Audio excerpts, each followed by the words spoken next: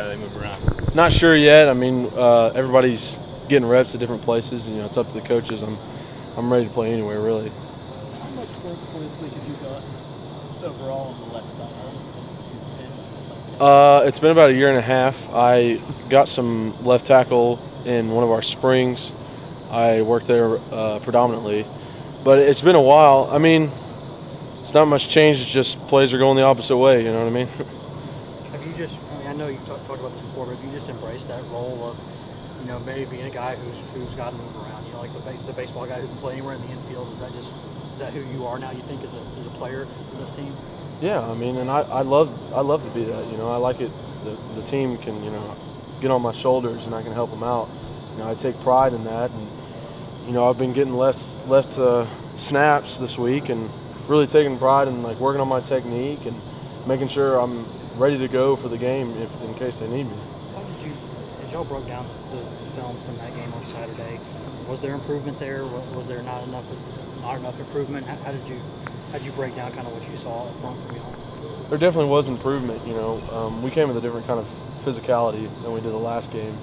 We had a lot better rushing day, which is what we're mainly about. You know, we talked about it all week about having a rushing game. We can't just depend on Worley, even though he's having a great time. We can't just depend on him to, you know, win us the game. We got to win up front. In terms of getting Coleman and Thomas kind of back in the mix there, how important was it for him to, you know, kind of take that, I don't know if you want to call it a demotion, but when he went from the ones to the twos a couple of weeks ago, how important was it for him to take that the right way and to kind of keep progressing, keep going forward, don't let it get him down, and get back to where he is now? Very important. You know, I talked to Coleman a lot, and I told him about my situation, about how I redshirted, and I was second team my whole first year, and it's really not that bad of a thing to be redshirted. You know, I mean, it's okay, and to keep his head up, and now he's got an opportunity to be able to play, so he's really taking advantage of that, and I've been keeping up with him and telling him, you know, you got to get ready, like get in there and watch film, get your technique down, be ready to go. You've seen Oklahoma now on film. What stands out with those guys when you look at Oklahoma?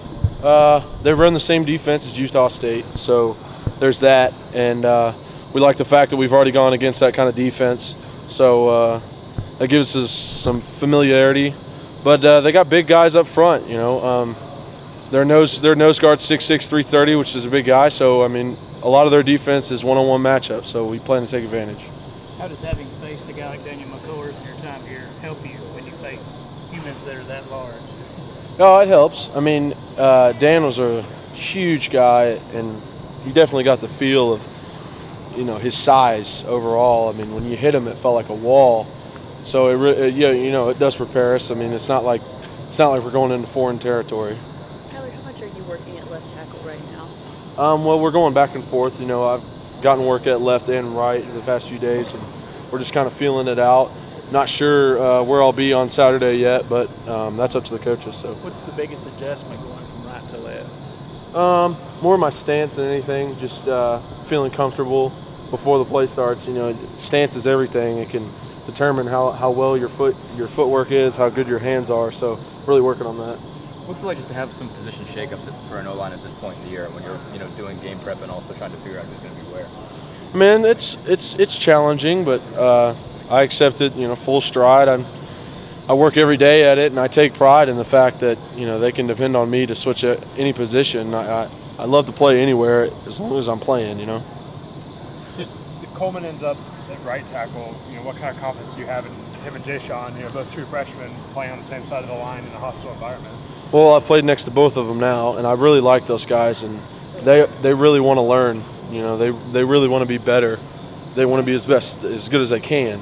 So I think this upcoming week we'll see their maturity level and see if, you know, they want to get extra time in watching film and lifting weights and getting recovery and being ready to go on Saturday. Now with going on the road and you guys are going to be in the hostile third down territory, what's it going to be like for so many newcomers on the offensive line playing in that hostile environment, especially on third down?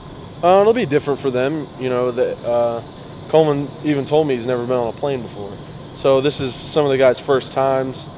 You know, I've played away games before. I know what it's like. I know how loud it gets, you know, being in the SEC. I mean, stadiums are bigger and better than everywhere else. So I think this will be a huge game for them. And with this game, they will mature a lot and be able to, take anything that comes with them. I really think those guys are going to mature fast and be ready to go. You mentioned just seeing improvement on the line. Just what do you feel like this group's done well so far, and what hasn't been well? Our physicality has been really good. Our communication can be better. We go out there and hit them in the mouth, but we're not always on the same page. We have some MAs across the board, and we need to make sure and do that, especially on passing downs. We can't have Worley getting hit anymore. So that's the one thing that we're really working on.